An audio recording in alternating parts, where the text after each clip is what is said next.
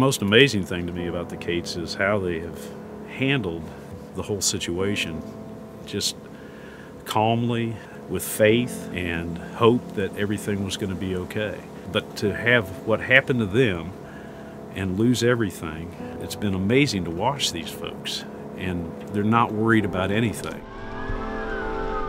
I was working part-time down at Gatlinburg at the local elementary school, and it was just an odd feeling all day long. The sky was so orange, and trying to calm a bunch of 7- and 8-year-olds because it just doesn't look right outside. You know, we just had that feeling. So I guess all day long I'd had that feeling that something just wasn't right.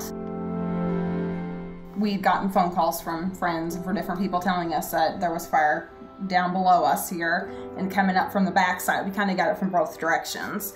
I didn't see it. The fire was not up here when I left, but it was very smoky and very high winds. We have a big covered porch on the front, and when we were evacuating, the porch was blowing out at my car when we were leaving. So it was time to get out at that point. It was time to go.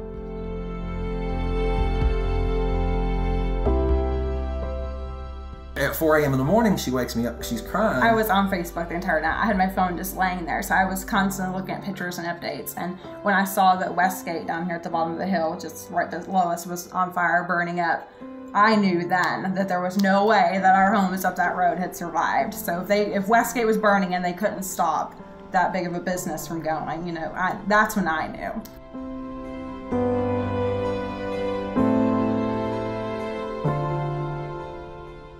The second I posted it to Facebook that our house was gone, you got 30, 40 texts. I got 30 or 40 texts.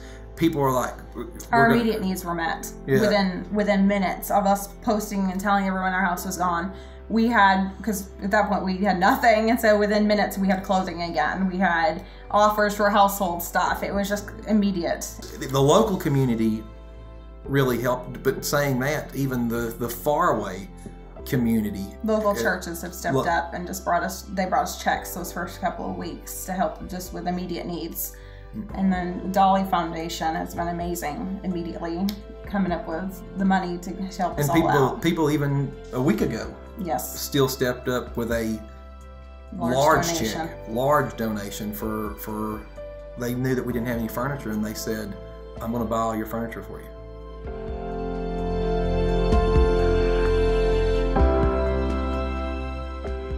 At first, we said we wasn't going to come back, but why not? I mean, you're talking about a gorgeous area, and hey, other people in other states want to come here, so why wouldn't I just want to live here, right? So.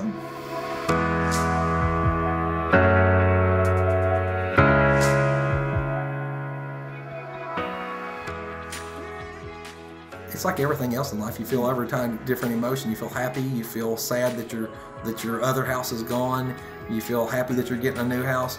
You feel excited, I'm sure, that she's not having to stay with her in-laws that much longer.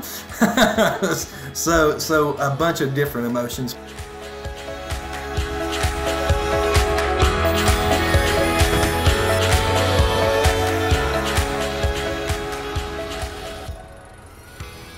I like the island. She likes the island. So mine would be the drywall. I love the rich look of it. I like the roof, not the popcorn anymore. It's this, and whoever put together the middle seam is like deserves a cookie, a big one.